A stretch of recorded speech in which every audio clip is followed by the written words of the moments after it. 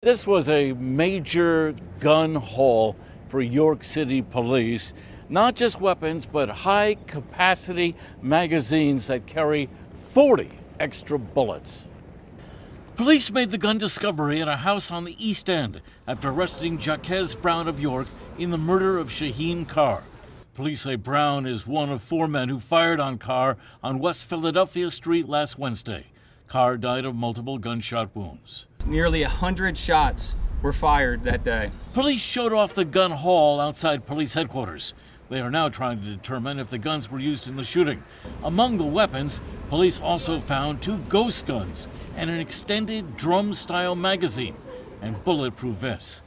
Police say it's not hard to obtain the weaponry. Something as magical as the internet. There's no trickery to this.